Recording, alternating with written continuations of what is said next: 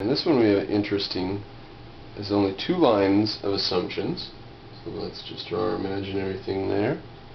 And we have a negated conditional.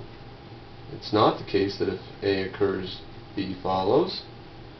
And then we have the conditional that if B occurs, A follows. So on line 3 and line 4 we're going to have we're going to take apart a negated conditional. So on line 3 we get, of course, A, and on line 4 we get not B. From line 1, negated conditional decomposition.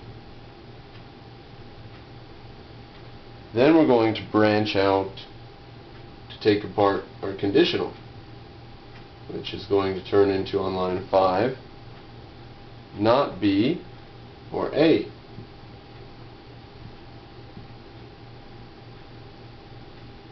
And that's from line 2, conditional decomposition. So, not B, A, it's fine. A, not B, A, it's fine. It's good. It's a truth functionally consistent set. You could have it be true that B, if B then A, and it is not the case that if A then B. That could be true. Okay, H, if and only G, G, if and only if I,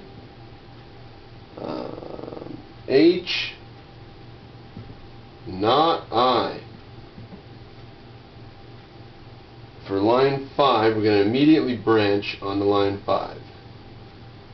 And we're going to say from line 1, our biconditional decomposition.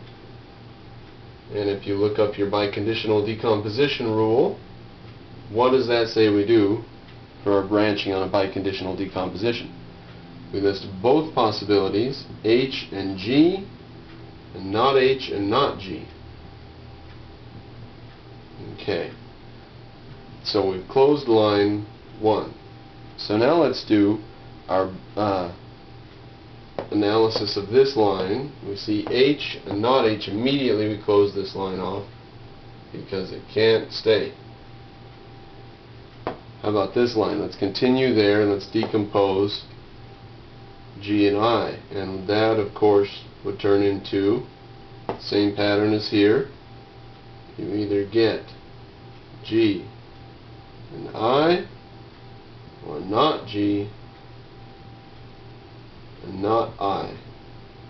Now here we have not G underneath G. So we're going to have to close that. And here we have I underneath not I. So we're going to have to close that. We're done. Closed. So that was line 2, biconditional decomposition. And we've done everything and all the branches are closed, so that set cannot be true. If H occurs, I cannot fail under those conditions. Okay, the next one, we have a negated biconditional H if and only if I. And we have I if and only if J.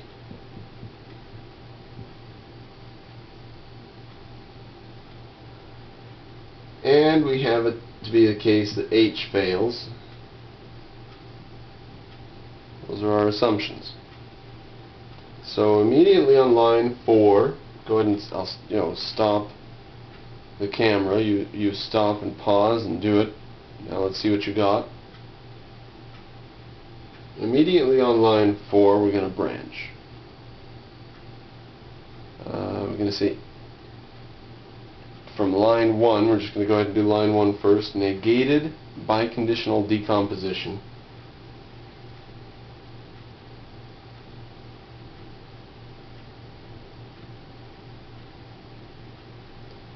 So we get either not I and H, or not H and I. One of those two possibilities has to obtain. Now if it's this one, H and not H can't go, so we close that branch. But if it's this one, not H, we're fine. So let's deconstruct I. So, pardon me. Let's deconstruct line 2. Line 2, biconditional decomposition.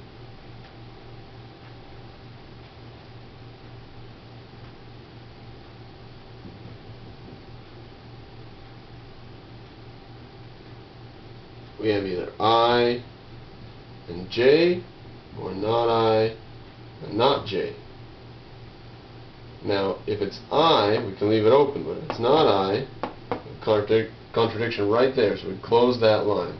So we have not H, I, and J occurring, and that's fine. We can leave that branch open. So we have one open branch on that truth tree. Okay, we're going to skip the section practices, because that at this point we've practiced what we've done, what we learned. But I think that it's pretty obvious, and I think we can just skip to section 2. In other words, we're doing 2 sections in a day. So let's just go to section 2 and start. And this section 2 is just titled More Complex Truth Trees. So they're just introducing a couple more things.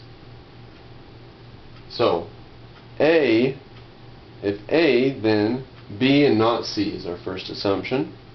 And then we have it is not the case that C or A occurs.